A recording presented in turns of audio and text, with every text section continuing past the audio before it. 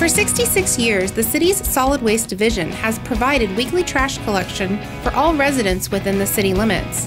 Currently, the city accepts residential trash placed at the curb in a variety of ways: carts, cans, bags, and boxes.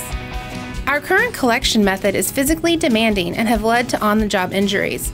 In 2010 and 2011, workers' compensation claims from the solid waste division were almost half of the city's combined total cost.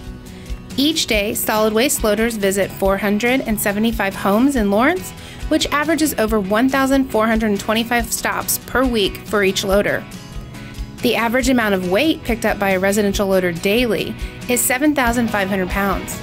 For one work week, 3 days of residential collection, this equals 22,500 pounds or 11 1/4 tons. The Solid Waste Task Force is recommending that the city work toward increasing automation and expand the use of city-provided carts for residential customers' trash disposal. Collecting trash set out in carts offers many benefits to our customers, solid waste loaders, and the community.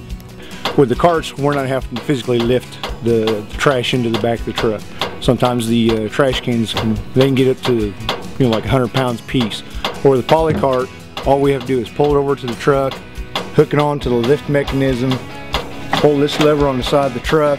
The truck will essentially pick up the poly cart, dump it into the back of the truck, and then you just push it, depress it, bring it right back down. You close the lid, just slide right back to the curb. You're done, and we didn't have to lift a thing. Worker safety is a top priority for the city. The city's current fleet of trucks is equipped with tippers that lift and dump carts. Other communities using cart-based systems have dramatically reduced injuries to employees, which also decreased workers' compensation claims and costs.